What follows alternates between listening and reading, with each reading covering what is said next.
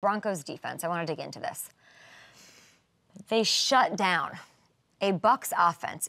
Are we all on board with how red hot this offense has been to start the season with Tampa?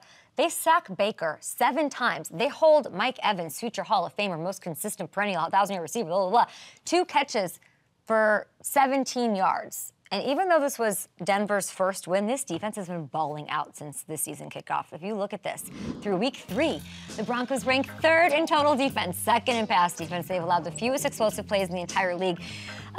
Dominance. And outside of Surtain, they are doing it with guys who are not first-round picks. It is safety Brandon Jones. Brandon Jones was a backup in Miami last year. He had an interception. He had a fumble recovery. It's Riley Moss, a 3rd-rounder out of Iowa last year. That's who forced the fumble. And by the way, he was just named PFF's, we love you, PFF, highest-rated corner of the week. Dondre Tillman, who was playing for the Birmingham Stallions of the UFL. The Birmingham Stallions. Do you understand? Just a few months ago. Want to know how many sacks he had in his debut? 2! They're starting 3 former undrafted players, a 7th-rounder, and a bunch of other vets who weren't given second contracts by their former teams. George Payton, hello. Sean Payton, hello.